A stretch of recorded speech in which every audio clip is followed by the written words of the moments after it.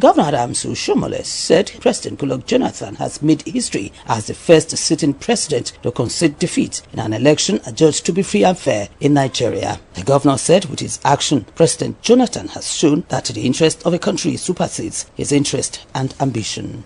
We should appreciate the president, the city president, for conceding defeat in the manner that he did.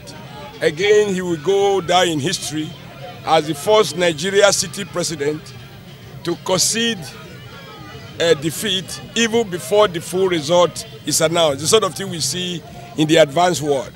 So slowly and steadily, we can see consistent improvement in the democratic process. Others who commented at the airport, including the Deputy Governor, Dr. Pius Udubu, said development shows that the nation's democracy has come of age. That will result to the immortal words of Martin Luther King Jr. when he said, free at last, thank God Almighty, free at last. It is very clear now that once you get yourself into the shoes of power and you ensconce yourself in the arms of Morpheus and you decide to become a political emir of Transjordan at the expense of the oi polloi, the ragtag and the bobtail, or at the expense of Aminu Kanu Talakawa, you will know that when you face the people, political seppuku shall be your portion. The result of the election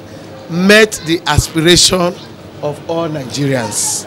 With the outcome of the March 2019 election, I have renewed confidence that Nigeria time has come. Party faithful and supporters gathered at the airport all through Wednesday to receive Governor Adams Oshiomhole, who was returning from Abuja, where he joined other APC chieftains to accompany the president-elect, General Muhammadu Buhari, retired, to receive his certificate of return from INEC. Christy Makoli reporting.